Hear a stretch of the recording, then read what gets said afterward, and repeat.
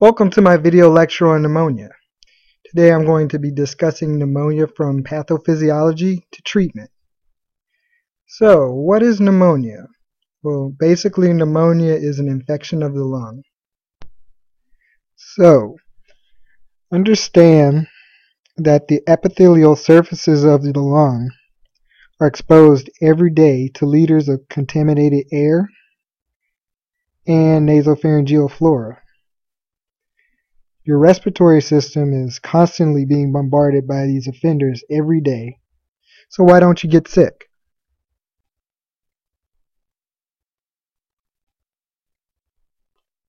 Well, to mitigate these risk factors, your body has a number of defense mechanisms specifically designed to act as a barrier to infection. At the center of your immune system, of course, is the innate and adaptive immunity. This includes your white blood cells, your antibodies, and complement. But let's also take a closer look at the respiratory specific defenses. In your upper respiratory system, you have nasal hairs. These line the insides of your nostrils and they catch the larger microbes. You have turbinates. And these are bony ridges that form the nasal passageway through the nasopharynx. These humidify your inhaled air.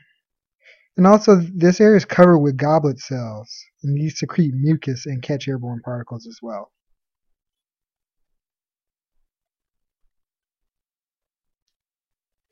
And going down to your lower respiratory system, the inner epithelial surface of the bronchi are covered with cilia. And covering the cilia is a double layer of mucus. This serves to trap particulate matter that gets past your nasopharynx. These cilia beat upwards and propel trapped particulate matter towards the larynx, where it's either coughed up or swallowed. This is what's known as the mucociliary apparatus, or sometimes you hear mucociliary escalator. This is what helps to make a productive cough, which is what we want.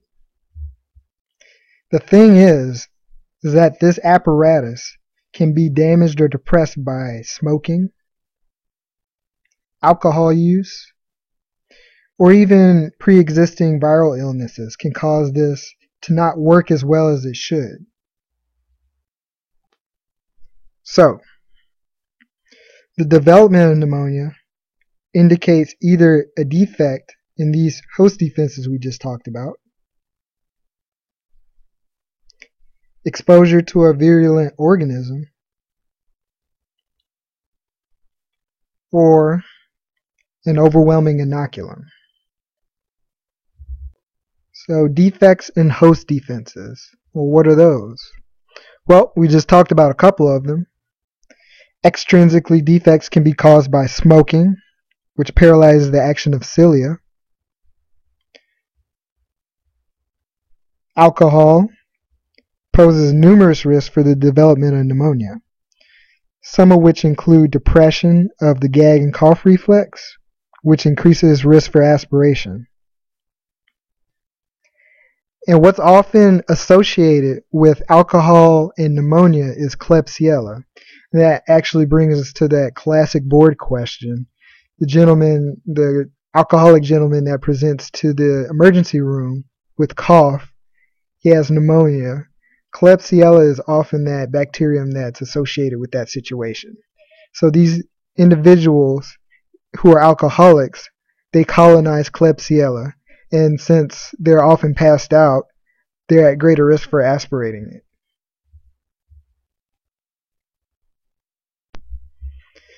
Virulent organisms. So what is virulence? So when we say virulence, we mean organisms that through evolution have developed mechanisms to overcome or resist host defenses, and therefore they're more adept at causing disease. So for instance, Chlamydophila, which is more commonly called chlamydia pneumonia, can paralyze cilia, which degrades that mucociliary escalator we talked about. Mycoplasma can destroy cilia. And strep pneumonia produces proteases that destroy IgA that's secreted by the body. So just understand that with certain pathogens, there are any number of adaptations that they've developed to facilitate their spread. And overwhelming inoculum. And this simply means that many organisms, if inoculated in large enough quantities, can cause disease simply because the immune system isn't capable of handling a large-scale exposure.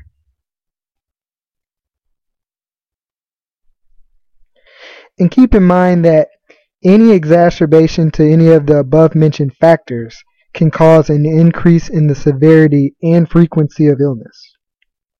For instance, an increase in the degree of host defense insult, such as someone with profound AIDS progression. These individuals are susceptible not only to unusual pathogens, but are at greater risk for serious disease. Or you consider someone with exposure to an extremely virulent organism. So you consider individuals in the hospital for extended stays or anyone who is on ventilator assistance. These individuals are prone to nosocomial infections. These infections are often caused by drug-resistant pathogens that have adapted to survive in hospital settings, and they can result in worsened course of illness. So, to give you a quick illustration on how pneumonia develops, here we have a rough cross-section of the upper respiratory system descending down into the lower respiratory system, from the bronchi all the way down to the alveolus. And here's your capillary. So when a microbe attaches itself to respiratory epithelium, the epithelium has surface receptors that recognize it as foreign and activates inflammatory processes.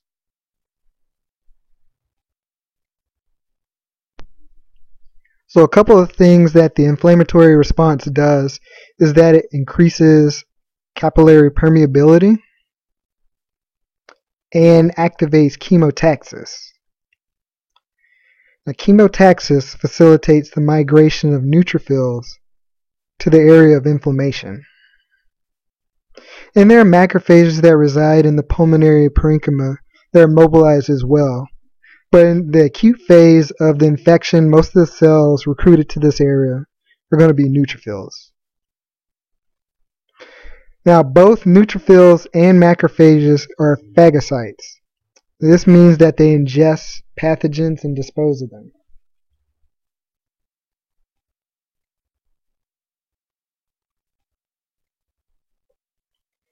And this is where virulence is going to come into play. A lot of these respiratory pathogens will resist phagocytosis, they'll destroy antibodies, or they'll otherwise resist or delay being destroyed, which allows these organisms to continue to replicate within your body.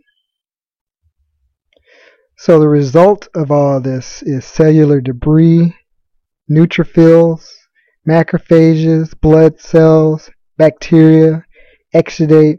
All this will collect in the alveoli of the lung. This results in consolidation of the lung. Now, consolidation means that this alveolus has become firm and solid. This is what shows up on the chest x-ray, and this is how we know you have pneumonia. So when your alveoli are consolidated, that means they're not as compliant. The alveoli are normally very springy and compliant to the process of respiration. But when they're in the consolidative state, they're not as compliant and not capable of facilitating gas exchange with adjacent capillaries. And this is why we'll see patients with developed pneumonia. When we take their vital signs, they'll demonstrate a decreased O2 saturation. They're essentially dealing with dead lung space, which is problematic. Now, before the antibiotic age, patients would lose entire lobes of their lungs and would die if the cases were complicated. But nowadays, we have the technology to identify developing pneumonias and intervene before the disease becomes life-threatening.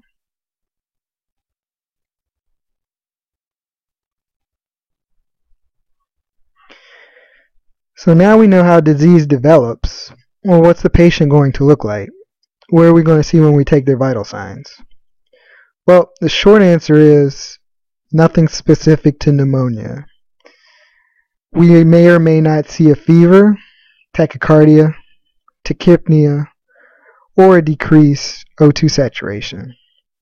But these are still factors you're going to need to take into account because they may give us clues as to the severity of the illness.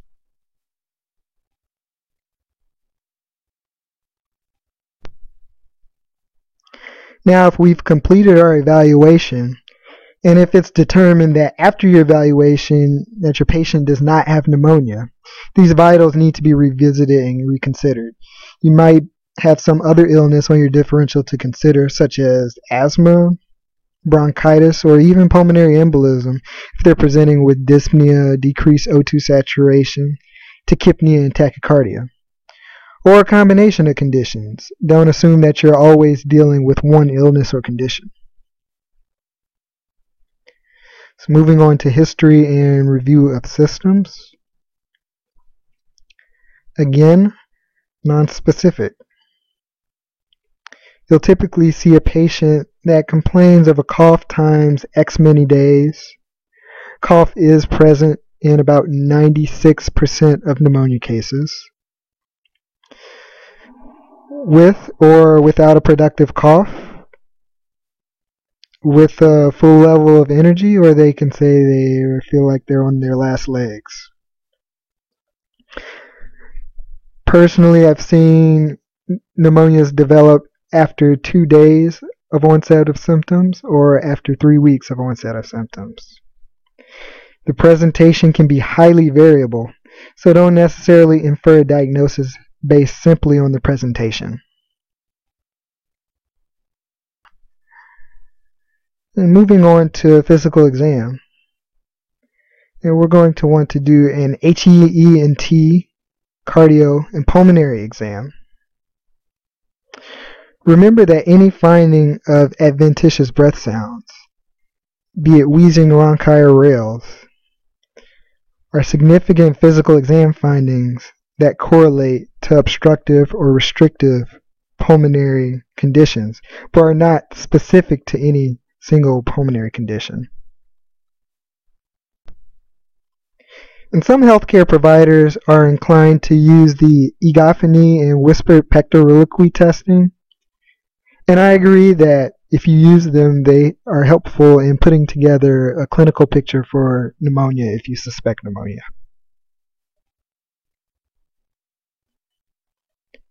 Labs. So, sputum cultures are typically not obtained in the outpatient setting. Most pathogens responsible for causing community-acquired pneumonia are treated with the same antibiotics, so it's typically not practical to wait on sputum culture results to treat.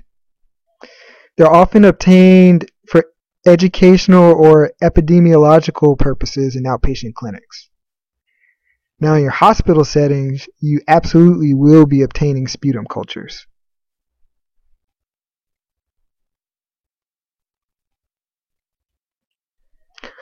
I'll typically order a complete blood count, and this is just one more piece to our puzzle. You may or may not see an increase in the white blood cell count, but again, we can't always infer severity of illness by WBC elevation or lack thereof. Personally, I've seen normal WBC counts with profound pneumonia cases and no pneumonia with WBCs in the 20s. Again, this is just one piece of your clinical picture.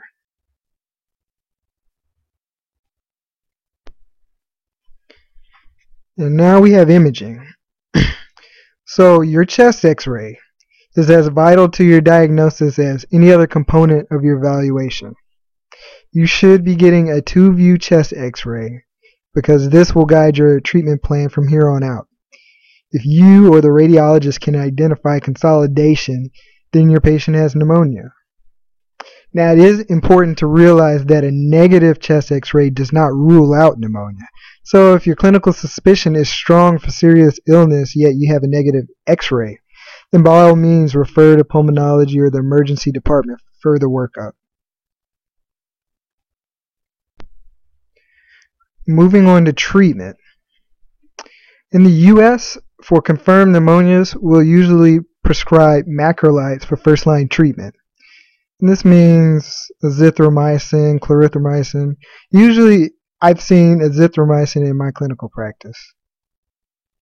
In areas where incidence of antibiotic resistance is higher, such as special populations, so think of colleges, prisons, military installations, treating with a respiratory quinolone is preferred, like levofloxacin or moxifloxacin. If you encounter resistant cases that are not severe enough to require inpatient treatment, usually you'll see treatment plans that include a macrolide plus a beta-lactamase inhibitor like Augmentin. And as far as supportive treatment goes, of course, you can always treat with NSAIDs like acetaminophen and ibuprofen, expectorants, and increased fluid consumption.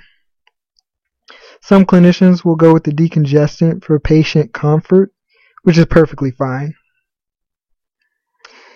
And incentive spirometers help with inducing coughing, which augments our mucociliary apparatus. So they may be helpful as well. And of course, rest.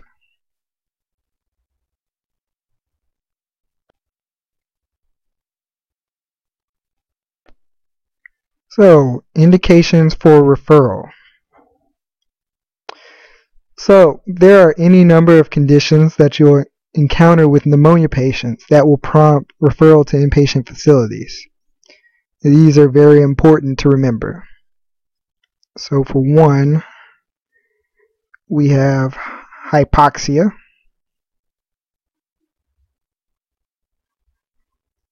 high fever,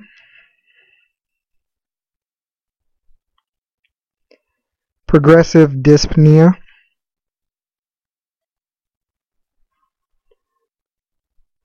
confusion or altered mental status, shock. If someone's presenting with profound hypotension, then that's important to note. Or unreliable social situation. So if you have a patient whose environment isn't conducive to his or her recovery, then by all means refer to an inpatient facility. You're never wrong for acting in the best interest of the patient. Well, that concludes my video lecture. I hope it was helpful if you listened all the way through. If it was helpful, feel free to leave me a like, or if not, leave a dislike with constructive criticism. This is my first video lecture, so I'm always looking for ways to improve my presentation. If there is demand, I'll try to get more of these out as time permits. So until then, thanks for listening.